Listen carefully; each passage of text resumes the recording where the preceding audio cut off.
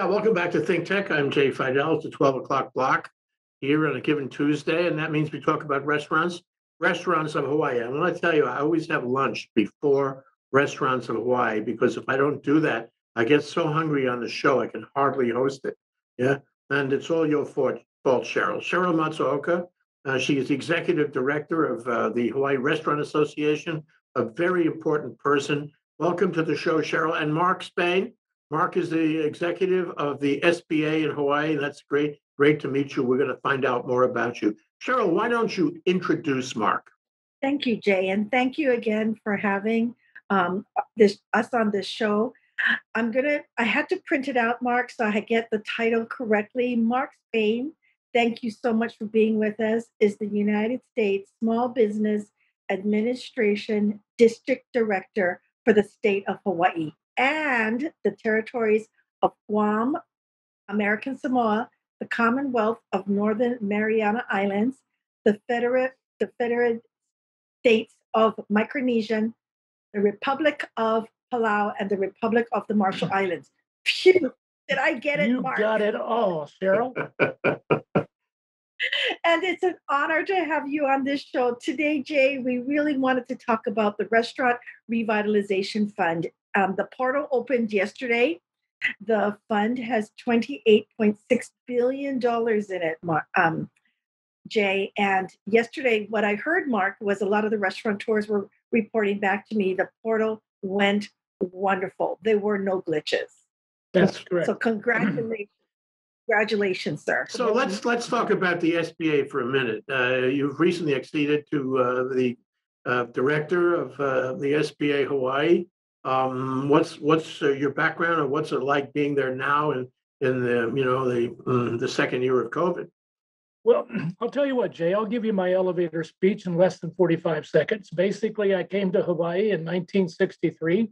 My brother was a graduate of UH and a good friend of Neil Abercrombie. So I got introduced to Hawaii as a high school graduate. I then spent the next 2 years doing a little bit of traveling because I did not want to be a student at that time. And so I then decided to join the Marine Corps in 1965, served here in Hawaii and Vietnam, came back in 70, went to work for three nice locations here in Hawaii. Jay, I'll be honest with you, you probably know the name of Lily Yao. She was Pioneer Federal Savings. She then, of course, merged into First Hawaiian Bank. I was with one of the three organizations for 17 years. Then I came back to Hawaii in 1987 to work on Han-Fed Bank. Han-Fed Bank was subsequently sold to Bank of America. And then I went back to the mainland and did my own business for about 17 years. And then I caught Agent Orange impacted colon cancer. Had to take a 3-year hiatus between 2008 and 2011. And in 2012, Jane Sawyer hired me to come and join her at the SBA as the Deputy District Director in 2012. And when Jane retired, they said, well, why don't we put that old Marine to work? And I still wear the uniform today, proudly. And I do volunteer work in Vietnam as a help to veterans who would like to get over their PTSD. How did I do, Jay? Yeah, and I would imagine that the uniform still fits you, Mark, right? Yes, it's actually here in my office. You don't have to put it on for the show. It's okay. Oh, I was just prepared just in case. Okay, so we're talking today about the Restaurant Revitalization Fund. And it's a grant. It's a substantial grant. Where did it come from? Who initiated it? And where is it going to? It's a good question. Basically, we have 4 elements of this grant. Number one, the down payment is about 25% of what really will be needed across the nation. So $28.6 billion is literally a down payment. The congressionals here in Hawaii know very clearly that they're going to have to allocate more monies. Those processes, as we understand it, are in works right now. It was created by the legislation signed by President Biden on March the 11th, and that was designed to deal with a very broad center of food delivery services throughout the nation, whether it's food trucks, tasting rooms, whatever. Even if you have a retail bench, if you will, and a tent on your own farm and you want to sell to the public, you're eligible. Those that aren't eligible are those that are publicly traded restaurants or food delivery systems. Also, it includes, of course, any eligible food delivery service, let's say like Ruth Chris or an Applebee's or franchise. that would be in greater than 20 locations.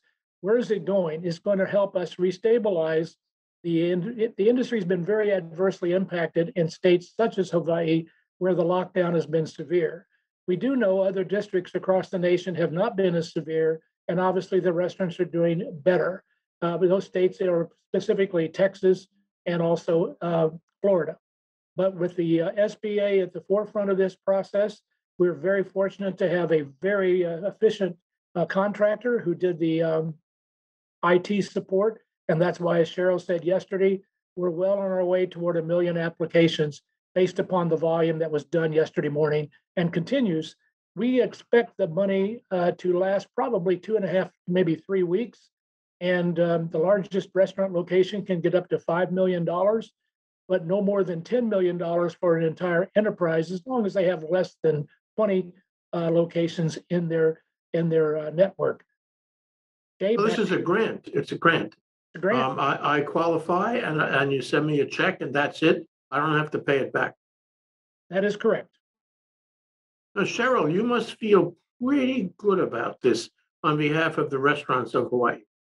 Yes, the restaurants of Hawaii are so excited. Jay, I was getting, as I was with Mark yesterday morning as the portal opened, and I was getting texts, text messages, people who are in the portal so excited because everybody, our industry was devastated and everybody's looking for that money. Unlike PPP, where in the beginning, it was mentioned as a loan, this is a pure grant. So more excitement around it. So, our thanks to the SBA for such a smooth portal opening. And now we're just waiting to hear, as Mark says, when's the next step? Like, will they be notified? Will the restaurants receive the funds? How fast that's all going to happen? So what is the next step, Mark? If I did apply yesterday and so forth, what happens Yes, now? in fact, I have one example. Carval here, of course, in our Restaurant Row location. They applied yesterday, just like Sheryl described. They've already got their email back that their application was successfully verified as far as its eligibility. Now, the next step after that, the eligibility email return, I am part of 10 pods across the nation who are going to be doing the review and then the acceptance of the application. In other words, a manual look. But all of the system is designed to take care of 80% of it in an automated fashion. So after this letter or email is received, we then expect a processing time that'll be frugal. By that, I mean, we hope to see it done within a 30-day basis. It really hasn't been tested yet, but I think it's ideally going to be done in a 30-day time frame from the time the application email of acceptance was received. So yesterday, the rollout was simply for people to express interest and put their hat in the ring. Now they have to give details, and somebody has to, decide whether they should get any money. Yeah. Oh, but the good news, Jay, at this point is the eligibility. That's why Sheryl is excited. All of the documentation that they needed was uploaded. We have done, of course, extensive webinars about what they should do to be prepared for the portal opening. So really, once the eligibility email is received, all of the documentation is already in the queue. So then it becomes a matter of review. So we make sure that there's no any inadvertent misinformation being provided or any fraudulent information that's trying to be perpetrated on the system. So really, when you go to the let's say under 4-week processing time, which we'd like to say is a target, it really means that the money will be in their bank account as soon as that process of review is done. And that's the good news. It's literally up to 80% systematized, 20% manual review. So the information on which the review is conducted is already there. What I mean is when you put your hat in the ring, now you've done everything you need to do. Now the SBA will look over it and decide whether you're getting money and how much money you get. So what are the parameters for that? What elements do you consider to determine whether somebody gets money and how much? I will keep it simple. We basically are looking at 2019 financial data compared to 2020. The 2019 data will be tax return driven. The 2020 data can be a comfort letter from a CPA or the preparer of the individual entity's not tax return, but their profit and loss statement. With that type of documentation, you're then looking at A review process merely means that, yes, the I's are dotted and the T's are crossed. And when we have that process done, we have about 7 steps that the system automates through. And those 7 steps are documentation. In fact, if we do a Think Tech program next week, I'll give you a lot more information as we're going into the system this week. And the 10 pods that I mentioned, one for each region that the SBA operates, I'll be directly involved starting at 3 in the morning to make sure that all of the applications from Hawaii have been properly documented and properly submitted.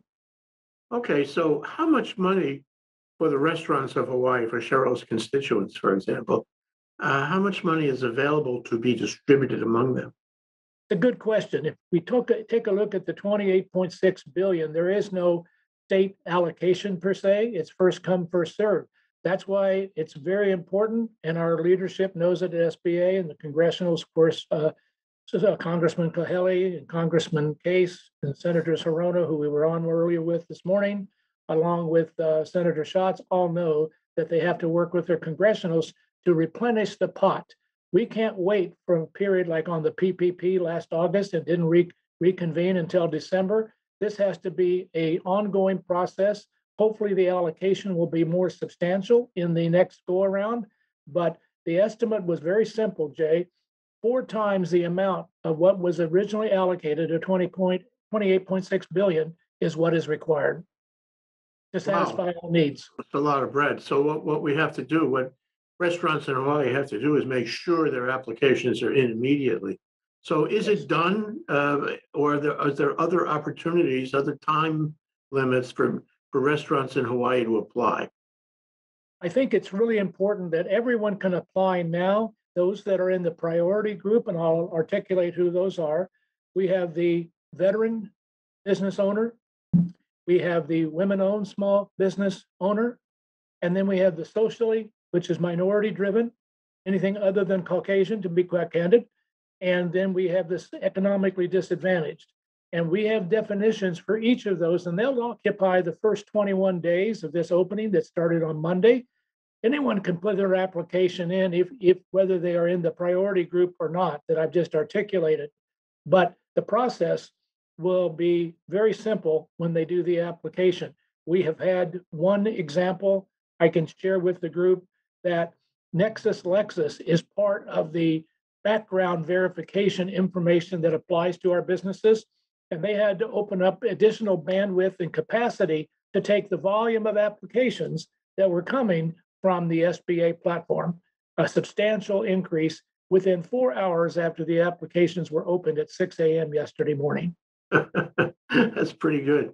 So if I apply and I go through the vetting process and all the process involved, how much money do I get? Is it something I ask for, or something you decide, or is it just a flat sum? It's a good question. Basically, the calculations will be based initially on the financial data. The award amount is determined in the 4th step of the 7 processes that I've identified. And that is where the money then comes to you as an award calculation. Now, if, for example, if you've had PPP loans as part of your past performance as a restaurant, and many have, then those amounts are deducted from the award that pertains to your financials for the grant. Your EIDL loan is not adversely affected at all. You can still apply for an EIDL loan. For example, many of the restaurants we've worked with were capped at 150,000. That limit has now been raised to 500,000. Everyone that was affected in that fashion will get a letter of reconsideration for the amount to be adjusted. But that EIDL loan amount is not in any way going to impact the RRF funding that you receive. Only the PPP will be deducted if you had a PPP loan. And last but not least, I think the most important factor is dealing with the money coming to you will have gone through a strenuous vetting process. And when you look at some of the documentation that's required, we want to make sure that if you're a restaurant not closed, we want to take a look at 3 months of bank statements so we know that there's money flowing through your commercial bank account that would indicate that you're still in business. Maybe it's you've been closed until recently and you've been doing a takeout business. We want to be able to show to the reviewers in Congress that we've done our due diligence on the restaurants that are applying. It's really important, however, for Congress to understand 28.6 billion will not cover the need. Just so we extend our acronyms, what is an idle loan and what is an RFF? Okay, Restaurant Revitalization Fund. I have a tendency to call it RIF, if you pardon my pun.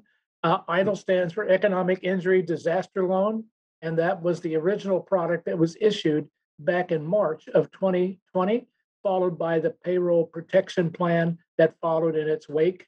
And of course, now we're talking about the Restaurant Revitalization Fund. If, for example, another carve out, if you had a shuttered venue operating grant request, that would not enable you to be a filer for a Restaurant Revitalization Fund grant. Can't have both. Mm-hmm. So one other thing you said that I'd like to, unpack is if my restaurant is not operating right now, as of the time I filed my application, what have you, or possibly as of the time it is, decided, then I don't qualify. I have to be operating a restaurant or the business in one form or another. Is that right?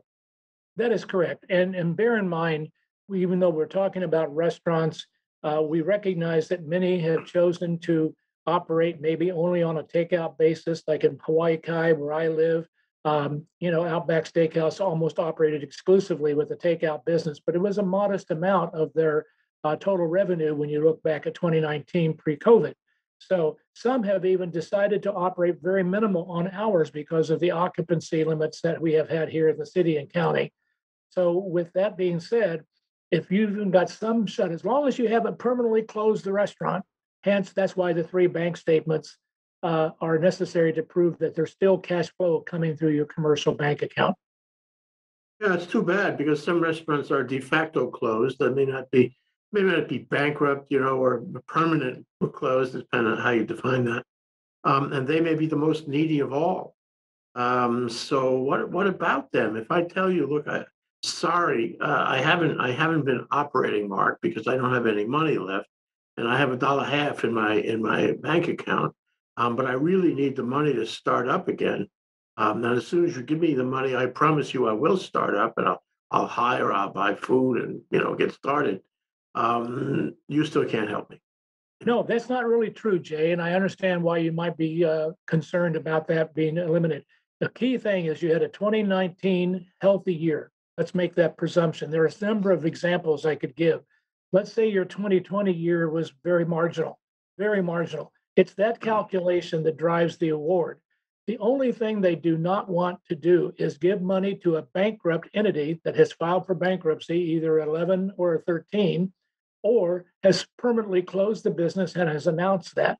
If they haven't announced that and they don't have a BK in the offing, then that party will be eligible. Oh, good. Okay. Well, this is going to have a tremendous effect, isn't it, Sheryl, on the restaurant industry? Given how many members are you? How many restaurants are there in the state of Hawaii? How many potential applicants is Mark going to hear from? Restaurants alone, 3,600 and all the whole state, Jay. And then you count bakeries. As Mark said, it's not only restaurants that may apply for this, right? You've got the bakeries, you've got the farms that have food offerings at them that we don't consider because there's not really like a sit down, right? Yeah. Yes. Yesterday, as I mentioned, Mark and I were together in the morning and we could see the volume of people that were so interested in filing for this fund because it is a pure grant. Yeah. And by the way, I would imagine, in the case of the process for the PPP and the like, those loans a year ago, I recall the banks were in the loop. And then you want to make a loan, you have to have a bank, and the bank has to go through its paperwork. And that slowed things down. And there was some criticism about how the banks were favoring their own existing clientele. I recall that. But am I right, Mark? The banks are simply not involved.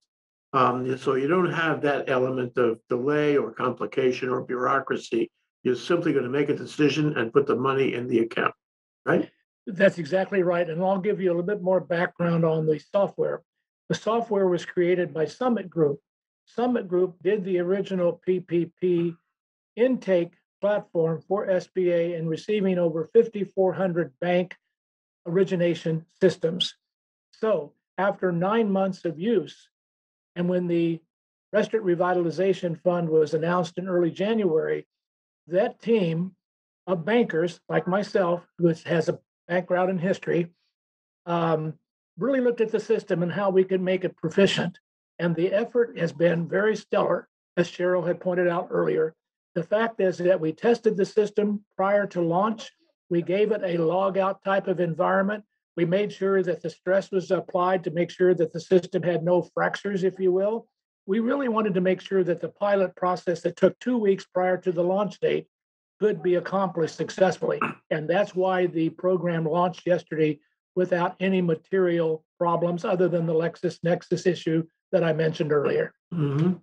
So you ultimately, yesterday and going forward, you expect a fair amount, a lot actually, of applications from Hawaii restaurants. You've heard how many there are as potential applicants. How does the SBA handle that much traffic? Because that does put a special burden on you, doesn't it? It's a good question, but bear in mind, because of the PPP experience and having now, two launches of PPP from from April of last year and then again in January of this year, the automation platform is really making the intake much bigger. It's like going from a dial-up modem to go to a 500 megabyte system that Spectrum offers. Okay, so that's the difference. If I want to make it real simple, also, I think it's fair to say that when you add all of the elements of the Hawaii agriculture who want to be involved, no matter what it is, whether it's a food truck or it's a farm that sells retail or they do a farmer's market, all of those applicants, probably from Hawaii alone, if I were to put an estimate out that's been mentioned by others in the local press, we're probably talking about 15,000 applicants here in the state. But when you take a look at how many applicants that were in the system nationwide, as of 2 hours after launch, it exceeded 100,000 already. So I feel that by the time we get to the end of this week, we have been told by the White House that they will prefer to release the numbers themselves. So we are not able to give you any current application status, but we know it is probably in the 7 figures as a guess based upon yesterday's track record. Just a question that comes to mind, Mark. Suppose I have a farm, you mentioned that a couple times, and I have not been selling on the highway, so to speak. But I hear about this, I hear about the fund, and I say, gee, what a good idea. I'm going to sell on the highway right now. Qualify? No, Has to be in historic participation, historic qualification. it has to have a 2019 history, tax return in this case, and a 2020 comparative. And that's exactly where it really gets right down to. You can't start it based upon the grant program being launched yesterday. It has have to have had an existence. There's 3 different calculation methods that we can go into detail that Sheryl is aware of, and those that have experienced the process. Those 3 calculation methods give you variations of the 19 and 20 comparison. I won't go into elaborate detail, but they're available on our webinar that we will be doing throughout the coming days on how to really work with the Restaurant Revitalization Fund. Dana Haunio, our people at the Women's Business Center, our Small Business Development Center colleagues, all of them are participating in outreaches that help explain the application process successfully. Yeah, that's my last area of inquiry. So obviously, you're interested in getting the public to know about this. You want to have a robust response. You want to Absolutely. have Hawaii get its fair share, I suppose, of the money and apply early. So what are you doing to make it known to the community, the restaurant community, and anybody who might qualify? That's a good question. We're working today, for example, at 10 o'clock local time. We launched a webinar with the assistance of Mary Dale, my colleague, who is the outreach and marketing lead for the district. And then we had Dana Haunio from the University of Hawaii. Dr. Haunio was there to give the illustrational examples. We were statewide on that meeting on Teams. And we also included the the city and county of Honolulu, dealing with Jill Chapman, who of course has been a very critical part of getting the word out. We do have a program, and I'll break it on Think Tank right here. We're going to be using a community navigator. Community navigator will be to enlist a greater number of nonprofits so we can become more granular in the community of sharing not only the Restaurant Revitalization Fund, but also other programs that perhaps haven't reached down to those that are underserved, no matter what the island, whether it be Kauai on the North Shore, or if we go to the upper northeastern coast of the Big Island, we're going to have a greater number of people in the field. I, as a retired Marine, call it Operation Footprint. And we're going to expand the SBA footprint in ways that has not been done in recent years.